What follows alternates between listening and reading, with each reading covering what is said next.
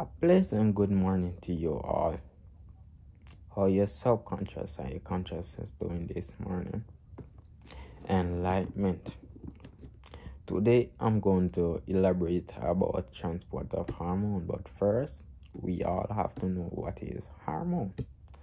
So what is hormone? Hormones are basically located in the endocrine gland, in the mitochondria and ATP and the metabolization. They all take process there in the mitochondria to give us energy, right? So, and they have to encounter two things, just like LeBron James, when LeBron James is playing basketball and stuff like that, right? And he produces sweat gland. They all have to be a process right there, right? So when he produces sweat gland now, that is basically a hormone, and that is carb. Basically he consumes carbs, so the carb is giving the byproduct of heat, sweat gland and stuff like that, because your body need a certain temperature to survive.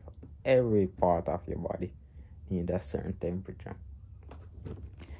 And I should tell you the byproducts of everything. The three macronutrient. The carb, they produce regular heat. I just said it. And the lipids now, they produce O2. And the protein, they produce CO2, carbon dioxide. That's what I was telling you all in a previous video, that too much carbon dioxide is in the atmosphere causing global warming.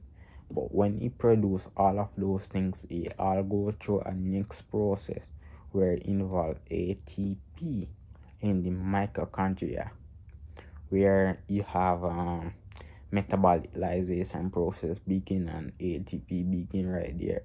Everything. I don't want to go through that process, but it's a whole lot of process. But in that process, we all have to have two types of fat, I should say.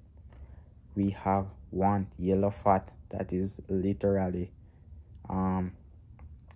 adult fat, and brown fat, that is located in babies' arteries. The yellow fat is also trans fat. That's what we regular see and stuff in these days. And there are two components that basically give us energy and give us signal and stuff like that. It's the brain and the liver. The liver literally flush every toxic out of your body, so you can have a normal pH on a regular basis to do your necessary commute and so on, right? Yeah. But what I should say, when you get a cut on your hand, right, the redness that you see, that mean you have the necessary nutriment and stuff like that in your body. So what brain does right there is send out something called pellets, that is protein, to basically heal your hand or your foot, any necessary part of your body and stuff like that. But I do thank you guys, because I really appreciate it. I really appreciate it for all of you guys to tune into my channel and listen to what I have to say. I appreciate it. But I want all of you guys to do 4 things for me: to basically leave your choice, share, and be a dominant subscriber to Productivity, so you can get the latest update on this implementation, right? And also do comment so I can elaborate with you. Thank you all for tuning into Productivity. Have a nice day, everyone.